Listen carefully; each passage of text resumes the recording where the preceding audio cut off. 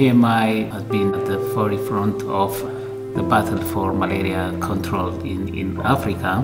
The purpose of doing IRS is to reduce the mosquito population, and this could have a potential impact in the reduction of malaria transmission. Our vision is to eliminate the disease malaria. More than 90% now is in sub-Saharan Africa, and this involves vector control, fighting against the mosquitoes. Entomology is the key.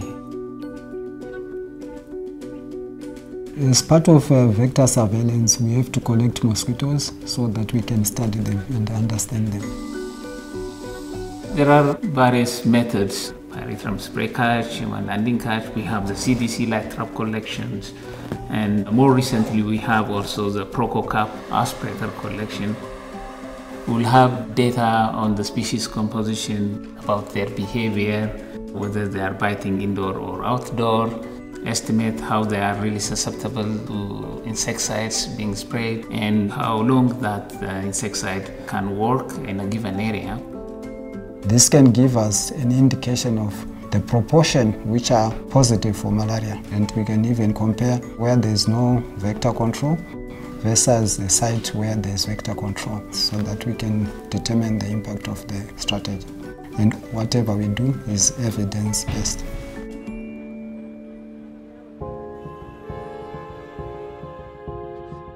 There is very little skills in entomology in most of these malaria programs in Africa. It's really very important to build capacity to the level that can bring impact. PMI conducted a capacity building on entomological monitoring from about 18 countries in Africa, from national malaria control programs, from the project staff, and also other government institutions. With this kind of training, we're beginning to build that capacity.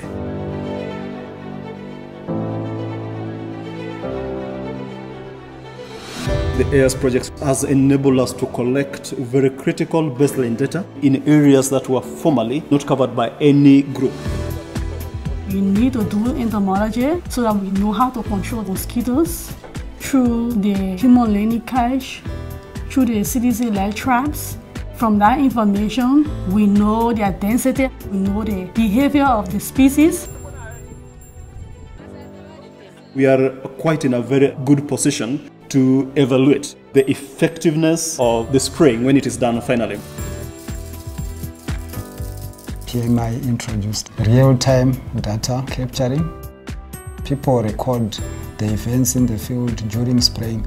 This can be uploaded and be shared across various offices.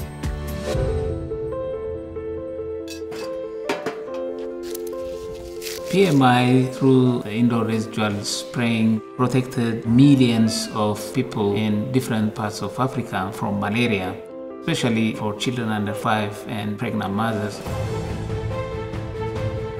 With PMI coming in, more people have been trained, more people have been hired, so we are more on board working on the same subject in malaria entomology now.